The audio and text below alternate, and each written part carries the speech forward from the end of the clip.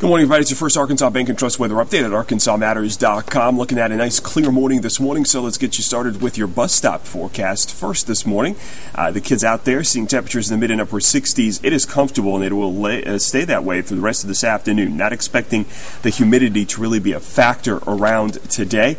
Neither will the rainfall. There is none out there. Full and live Doppler quiet around central Arkansas. Temperatures out there now, 60s, plenty of them. 64, Searcy, Batesville, 63 in Clinton. A couple of locations a little bit warmer, 70 in Fort Smith, and upper 60s toward Monticello and El Dorado. No storms around the state this morning. A little area of low pressure passing to our north. That will head to our east and northeast. That moisture in the southeast will eventually head in our direction for the latter parts of the work week. Just a couple of scattered clouds around today. No major storms headed our way.